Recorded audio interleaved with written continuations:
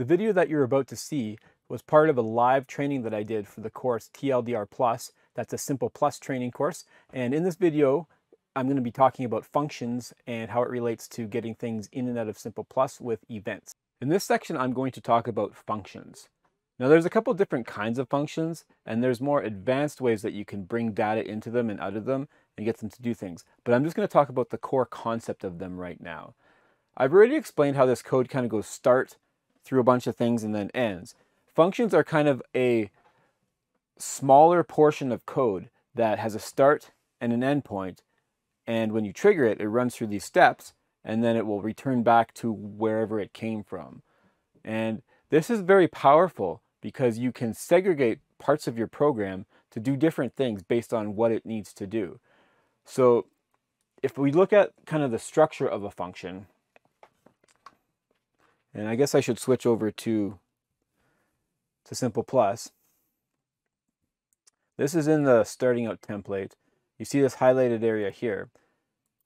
Keyword function, then the function name, open and close bracket. You can ignore those right now. That's where we'll put data that we're sending into the function. And then we've got stuff in here. And we've got the curly brace open and closed. And I guess I could do that on here. So function, my function. And again, in SIMPL Plus, this is not case sensitive, so you can have it however you want, basically. Open curly brace, close curly brace. So anything in here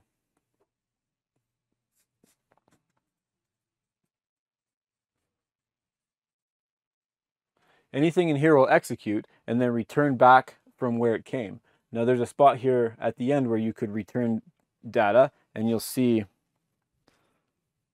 if I go over here, this function here has a return. We're going to talk about that later because I don't want to confuse you too much. But at this point, just the core concept of a function. So what a function lets you do is repeat things without having to write it down multiple times. So if you have a function that could, parsing is a good example, where you want to take a string and find parts of the string. Say you have a first name and a last name, for example. And we haven't talked much about data manipulation, so right now I'm just talking about the concepts. But say you have like my first name and last name, Dustin Berg, as a string, so it's got the double quotes. This is assigned to a variable. And say we want the function to return just the first name and not the second name. Now again, I'm going to explain how to do this. Right now I just want you to understand the concept where the function could be sent in that information, the string, and it could do some processing, figure out what it is, and just return this part. And that's something that you might do in a loop or do multiple times, but by having it in a function, anytime you want to make changes to this part, maybe instead of the first name you want it to return, say that you want to change your function so that it returns the name in all capital letters or all lowercase letters. If you weren't using a function to do that, you'd have to change a bunch of things inside your main program. And I'm talking about the SIMPL Plus code. But here, you just change it in the handler. So the function is basically doing some events and returning some information. And that could be inside, like I said, inside a loop, or used in different parts of your SIMPL Plus program where you want to reference or call different things to happen.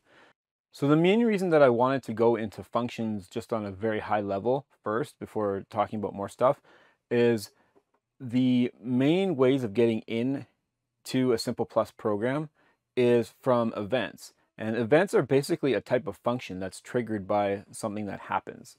So if you look on the starting out template, so there are 3 primary events that we're dealing with in SIMPL Plus, and these are push, release, and change. So the push and release would be based on digital presses, and the change is primarily based on analog. I think it would probably work on digitals as well, but I typically don't use that.